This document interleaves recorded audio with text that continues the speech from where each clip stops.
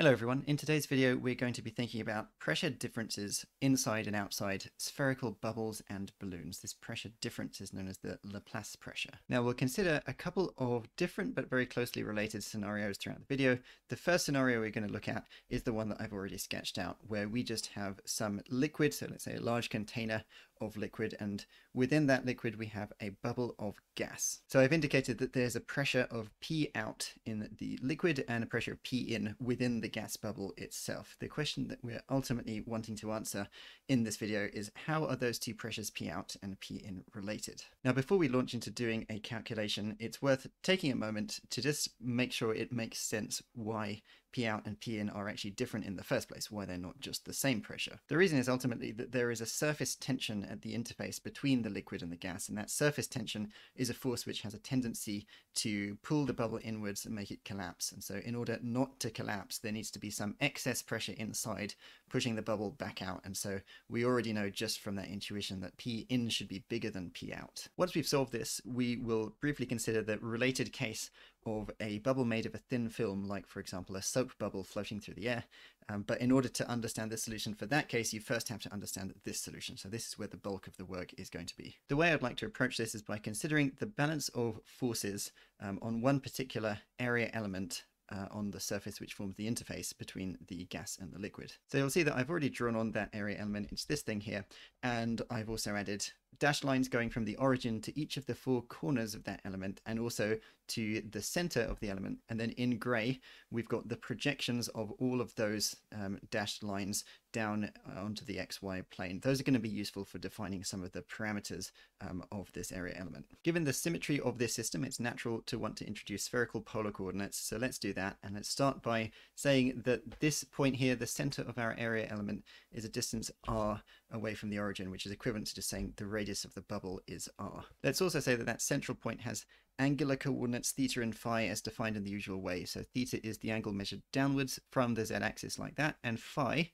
is this angle that I'm marking on there, so the angle measured in the xy plane relative to the positive x-axis. And to describe the physical extent of that surface area element, we're going to introduce small increments in both theta and phi. So d theta is going to be this angle that I'm marking on there. Let me write d theta there.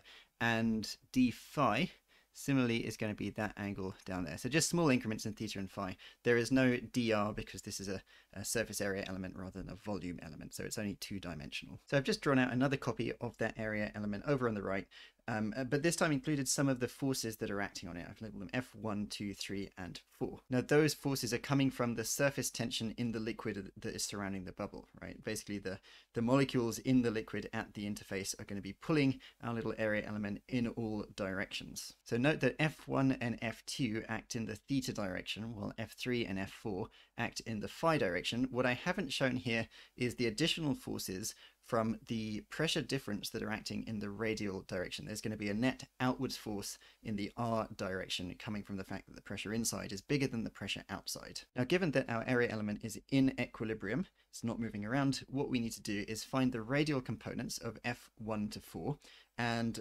balance the resultant of those radial components with the outwards radial force coming from the pressure difference. So we're going to have to do some geometry to resolve all of those forces along the relevant direction. To help with that, I've drawn a new view of that same area element from the edge on and just shown the forces F1 and F2. We'll deal with F3 and F4 later. I will note now though, just to help you visualize what this diagram means, that F3 and F4 would sort of be pointing in this kind of direction that I've just marked on there, but we'll come back to that later. You'll also see that I've marked on this d theta over 2 angle straightforwardly in the middle, because we said that the entire extent of the area element in the theta direction was d theta, and by symmetry, that angle that I've marked on is just half of that.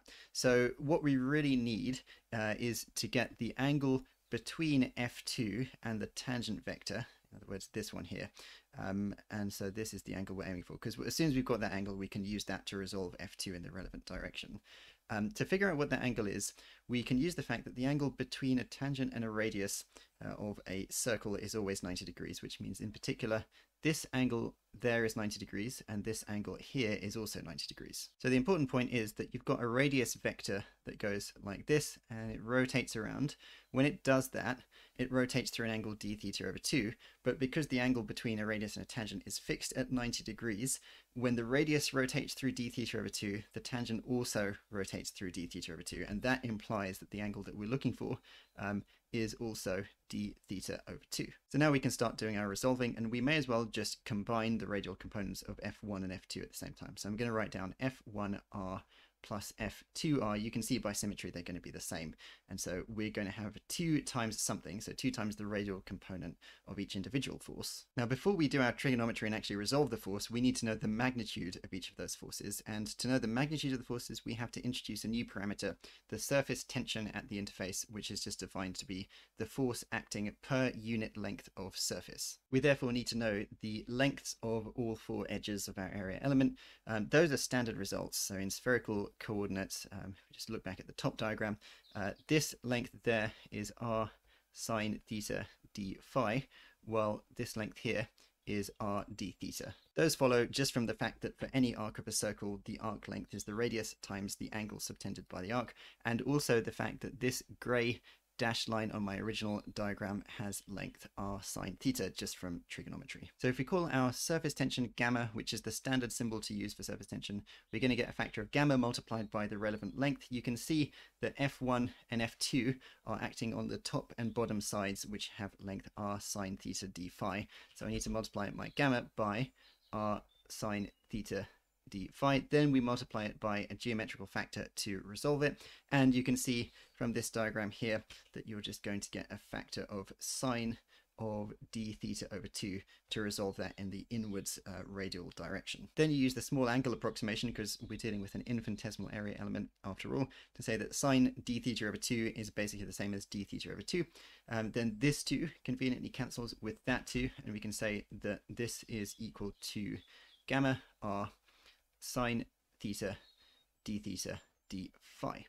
So we've added together the radial components of f1 and f2. Now we need to do the same thing for f3 and f4. There's going to be one additional step because the directions of f3 and f4 are a little bit less straightforward than those of f1 and f2. To see why it's harder to deal with f3 and f4, you have to picture this really in 3 dimensions. So this time I've drawn 2 separate views from different directions of the same element. We've got the top-down view, where by definition of the coordinate phi, you can see that the element has angular extent d phi, and so this angle that I've marked there for the same reasons as before is just d phi divided by 2. But then we've also got the edge-on view here, which shows that even after you resolve f3 and f4 in the inwards direction is now not quite the same thing as the radial direction. So this here is the inwards component of f4, for example, and to make it clear why that has a component in the radial direction, you can draw a little right angle triangle. So I make one side like that, one side like that, and then we make that 90 degrees. You could then use the fact that angles in a triangle add to 180 degrees to prove that this little blue angle that I'm marking on there is also theta. So even after we find the inwards component of f3 and f4, we're going to have to project that down using that angle theta onto the radial line. So let's come up with an expression for the radial component of f3 plus the radial component of f4. Again, by symmetry, those are going to be the same, so we may as well start this expression with a factor of 2. Then we're going to need the magnitude of each of those individual forces. To do that, we're going to do the surface tension multiplied by the length of the side that the forces are acting on. So we get gamma, the surface tension, and notice that f3 and f4 are both acting on sides of length r d theta, so I put gamma r d theta. Then we get a couple of different geometrical factors from that resolving that we were talking about. We are going to get a sine of d phi divided by 2 from the top-down diagram when we project f3 and f4 into the inwards direction, just like we did with f1 and f2. But then we also need a factor of sine theta from the edge-on diagram to project this f4 arrow down onto the radial line. So we can then do our small angle approximation, say that that is roughly equal to, again, because this 2 and this 2 will cancel when we get rid of the sine, it's going to be approximately gamma r sine theta d theta d phi. You'll notice, of course, that this expression is exactly the same as what we got for the radial components of F1 and F2. So we could have actually exploited the symmetry of the sphere to say that F3R plus F4R has to be the same as F1R plus F2R and avoided some calculation, but I wanted to just demonstrate that the maths does all work out correctly. So then, of course, if you add together the radial components of all four of the forces, and you could write that as the sum of FIR, you're just going to get 2 gamma r sine theta d theta d phi.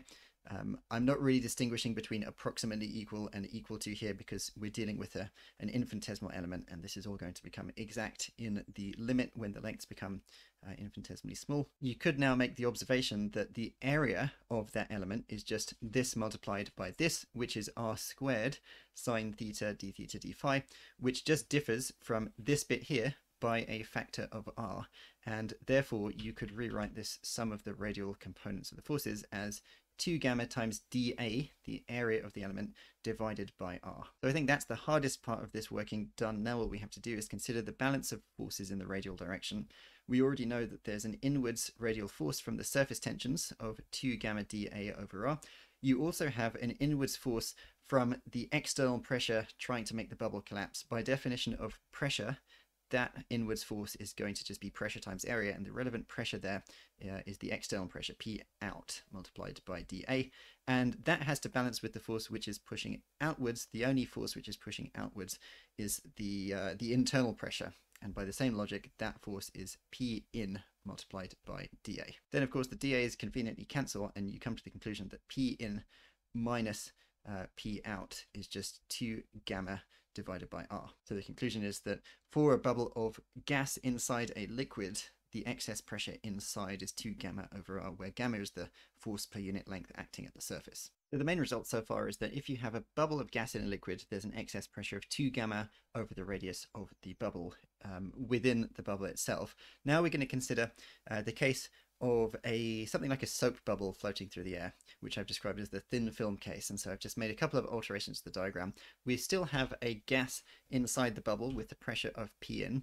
This time, the substance outside is also a gas at a different pressure, P out, and we have a film of liquid making up the surface of the bubble, although now it's already 2 different surfaces, one at the top and one at the bottom. Now, fortunately, we can derive the result for this case just using the result that we've already got. We're going to introduce another variable which is going to end up cancelling out, but it's going to be the pressure within the liquid itself, right, within the liquid film. So let's say that has a pressure of P1, doesn't really matter what we call it. Then, using the same logic as before, we can just take our 2 gamma over r result and apply that equation at each of the boundaries, right? The boundary at the outer face of the liquid film, and then again at the inner face of the liquid film. Now at the outer face, the pressure which is playing the role of the internal pressure is not actually P in, it's P1. The external pressure would still be P out though, and so P1 minus P out is definitely equal to 2 gamma over r. Then we apply the same equation to the inner surface. Now the pressure which is playing the role of the internal pressure is actually P in.